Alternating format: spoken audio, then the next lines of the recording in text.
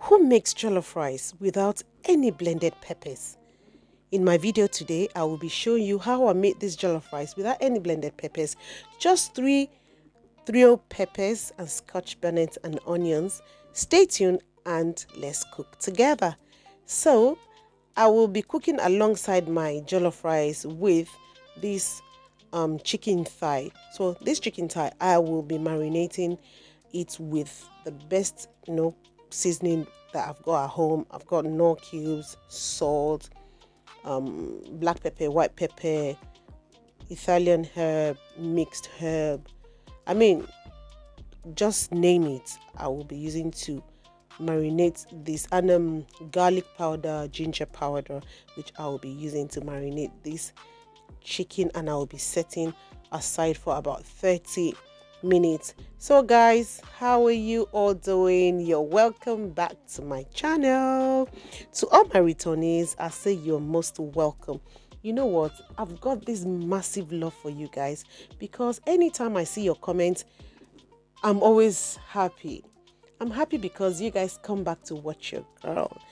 And watching me for the first time, don't forget to like, share, and subscribe to this channel. Your subscription will go a long way for me. So please stay tuned. Continue to watch this video. Please watch it to the end and see what I made out of these two ingredients. I said rice and chicken. So I'll be setting it as I will set it aside. I finished marinating and I'll set it aside for about 30 minutes, like I said.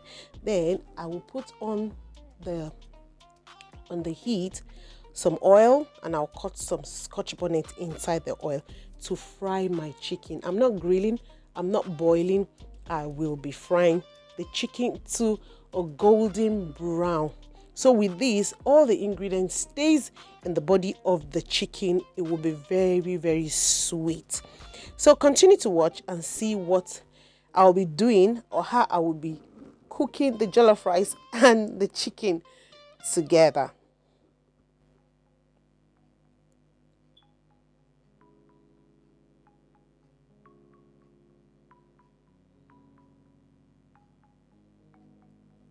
So while this is frying, I'll be getting what I will be using to cook my jollof rice. So like I said, I will just be using bell peppers, which is the tatashe, and scotch bonnet, which is the rodo.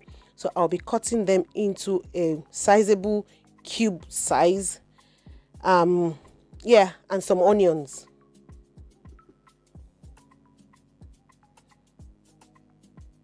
Cut it into very nice, pretty shape.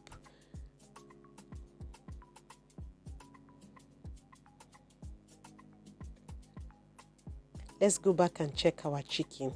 Then I give it a good turn. You can see that it's a little bit golden brown. Turn it, and I'll still come back and turn it anyway, because I really want it to be really dry.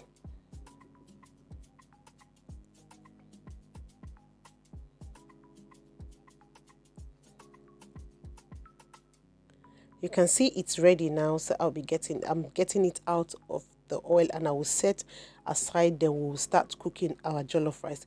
So in my pot of jollof rice, I already have my tin tomato, which is the tomato puree, onions, which I had fried just for about 2-3 minutes, and I've poured my trio pepper, that's the green, yellow, and red, and I'll be frying, and I've put my scotch bonnet inside.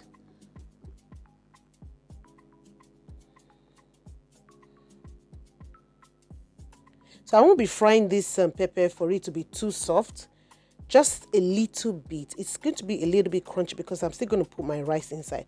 Now season it. I'll be putting I've put Knorr cubes. I've put jollof rice. I have got this jollof rice condiment, and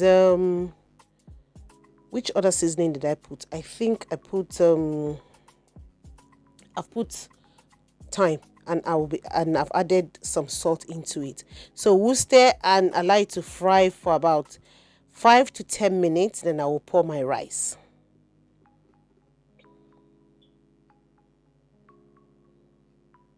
Give it a good stir. So in this jollof rice, I'm not going to be using any stock.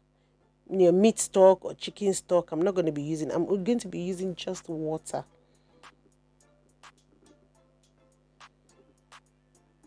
And I need to let you know, I've used the oil which I used to fry the chicken, to fry the pepper and the tomato puree.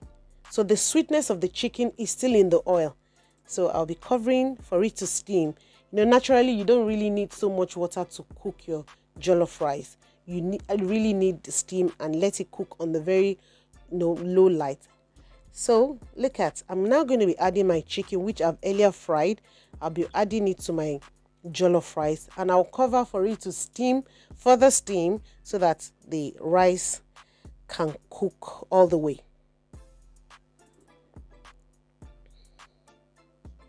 Voila! Look at it. It's so nice. The rice is getting soft now, so I'm going to be turning everything together. The chicken, the sweetness of the chicken is going to mix with the rice. The color of this rice is so beautiful because the color of jollof rice itself is quite is kind of orangey. Now I've got my colors of peppers inside. That's the green, yellow, and red.